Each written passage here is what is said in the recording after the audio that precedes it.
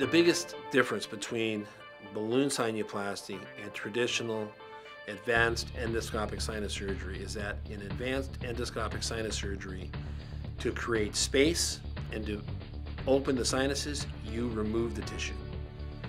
By removing tissue, you create bleeding, inevitably. Once you create bleeding, and by removing tissue, you can also sometimes create pain. And in addition, which is the big thing that most people think about when they think about sinus surgery, is once you create bleeding, you have to stop the bleeding by using packing. So it's a very effective procedure, but it is and can be complicated by bleeding issues, packing the patient, pain, swelling, discomfort that are all related to the fact that you're actually removing tissue to create space.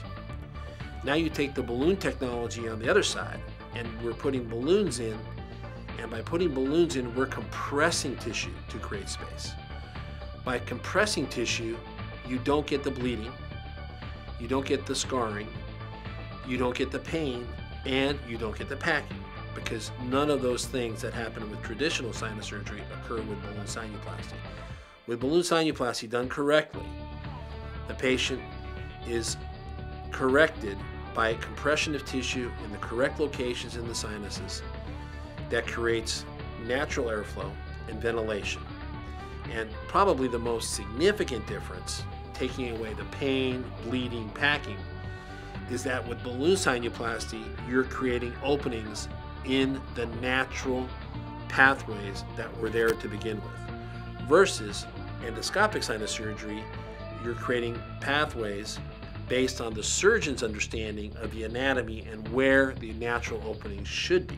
At the end of the day, I've done more than 11,000 of those other types of surgeries, and I can tell you that no matter what someone says, you're never really sure where the natural opening is with a traditional procedure. You can think you're right, but millimeters in these situations can make a difference.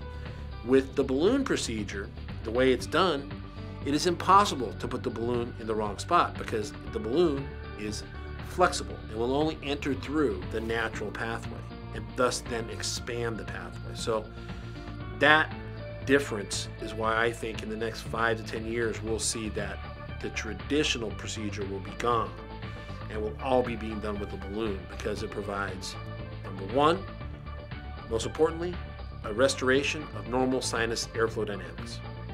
Number two, it provides a minimally invasive, less painful, more efficient way to fix the sinus. And in addition, in this day of healthcare cost, a much less expensive alternative to the hospital or the surgical center. And those are the key differences.